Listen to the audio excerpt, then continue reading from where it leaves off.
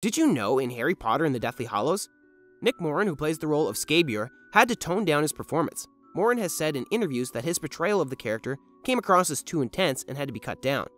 Moran was also very invested in how his character would appear on screen and wasn't satisfied with some of the initial costume renderings. He requested several items to be added, including knee-high boots that had to be laced up all the way and were uncomfortable while running.